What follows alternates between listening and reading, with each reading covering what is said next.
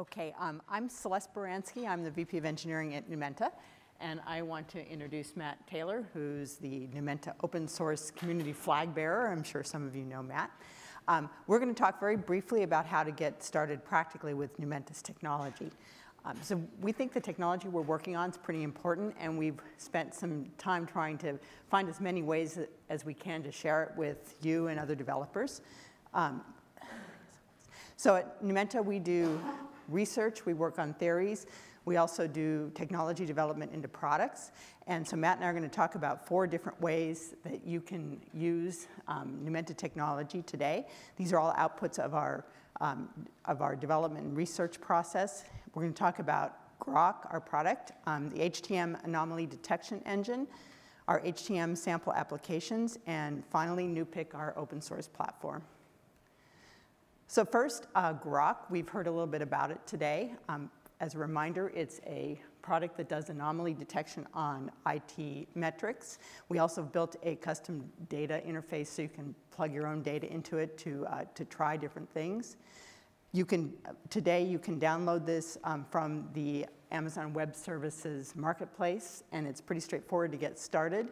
You can actually download it for free from Numenta, so there's a no-cost license, but you do need to pay Amazon for the web services.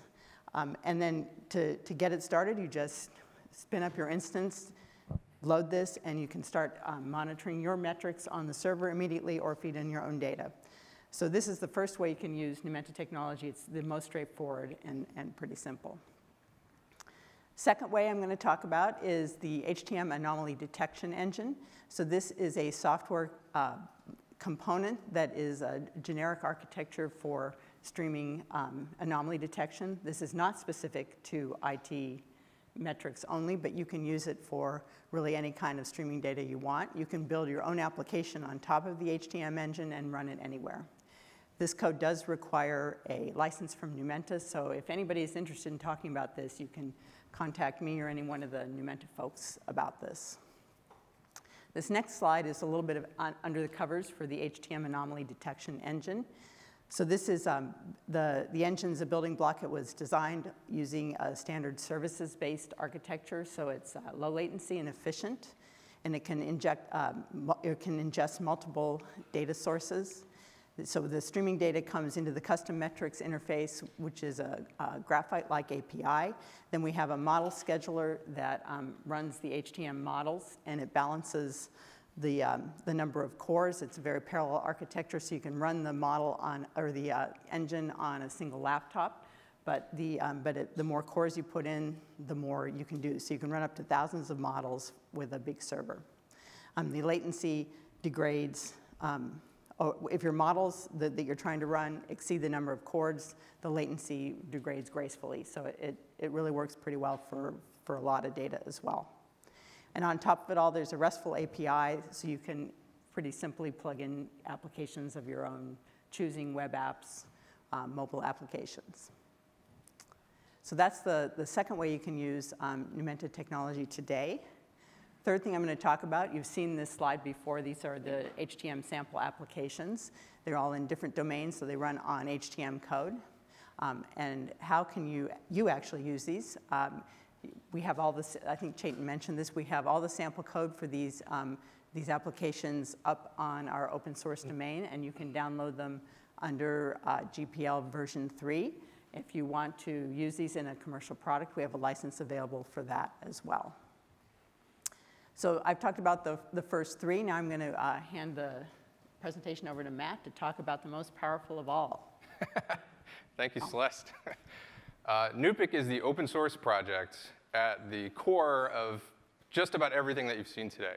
Aside from Cortical IO's Word SDRs that we've mentioned a few times, Nupic runs all the other stuff, all the other examples that we talked about. And it's open source. We've got a generally large community at this point of people that are interested in working with it, contributing to it. This is something that's very low level. So if you're a hardcore neuroscience or engineer, you really want to understand how this works, and you want to build custom applications, this is a good entry point for you. You can get a lot of help from the Nupic community. We've got hundreds of people. There's a lot of traffic on our mailing lists.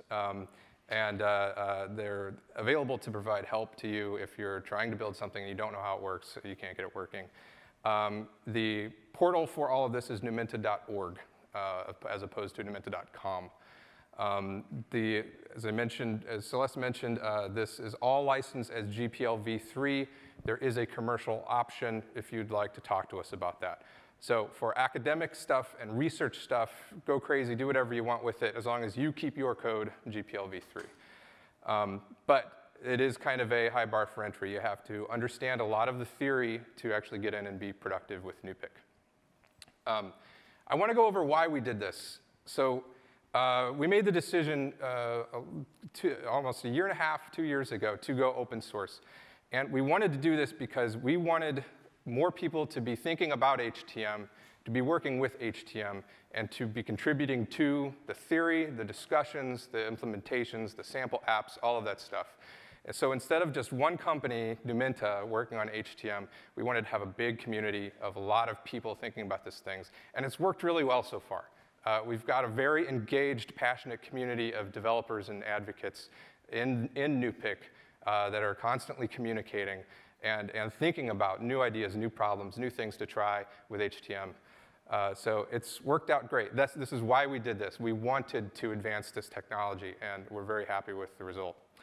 So our community has got a constant linear growth pattern over the past year and a half or so. And these are metrics I took from social media, from how many people we have on our mailing lists and messages on the mailing lists and stuff like that. So we're pretty healthy. You can learn about us at numenta.org, and we have a very extensive wiki. So a lot of the things that you saw today, we have tutorials for, we've got videos of. If you go to our wiki, we've organized this in a way you can investigate more about the theory.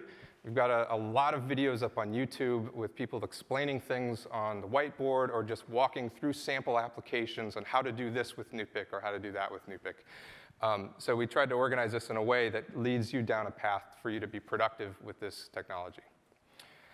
And we really see this as the infancy of HTM. NuPick is very new. This whole technology is very new. We kind of think of it like the Homebrew Computer Club back in the 70s.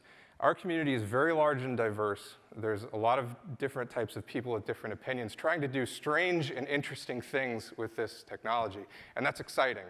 And we see people theorizing about what they want to do with it, where they want it to go, arguing about the direction, and they're all so passionate and involved, and it's a wonderful feeling to get involved in something so soon that we think is going to be so important.